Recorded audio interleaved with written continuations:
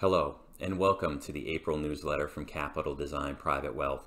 My name is Hilton Kelly. I'm co-founder and financial advisor. This month, I'd like to talk to you a little bit about the American Rescue Plan, specifically some enhancements to the Affordable Care Act. The first one is the enrollment for this year has been extended to May 15th, so you can go ahead and check that out on healthcare.gov.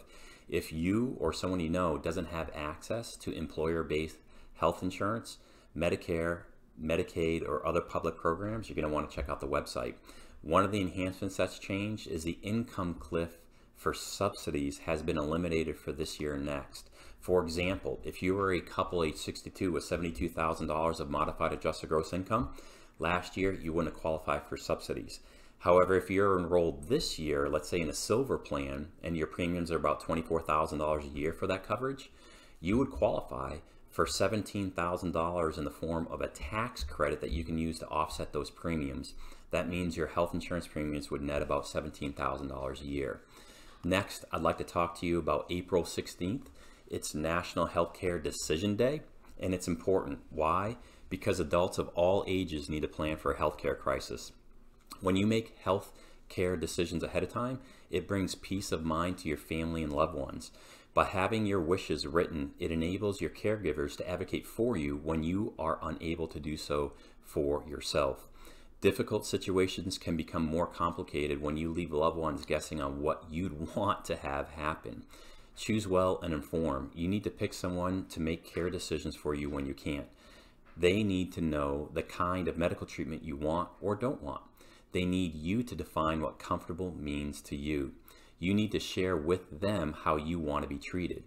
They need to know what matters most to you.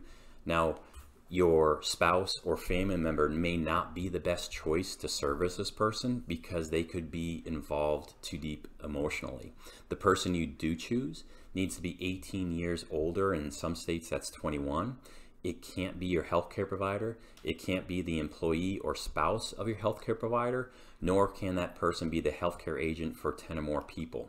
So as a sample for some of the language that you can find in these documents, this person will make my healthcare choices if both of these things happen. First, my attending or treating doctor finds I'm no longer able to make healthcare decisions on my own, and another healthcare professional agrees with that choice. That springs into action your healthcare directives. Some of the language you can put in as an example is that you don't want to be in pain. You want to make sure your doctor gives you enough medicine to alleviate your pain, even if that means you'll be drowsy or sleepy. I don't want anything done that could hasten my death.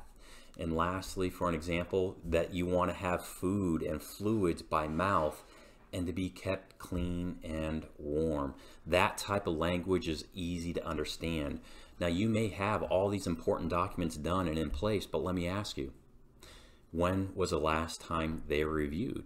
Is the language in there still relevant for you, for what you want to have happen? If you need to talk a little bit more about these type of concerns, Andre and I have resources. Feel free to reach out. Take care, enjoy the rest of your day, and we'll talk soon.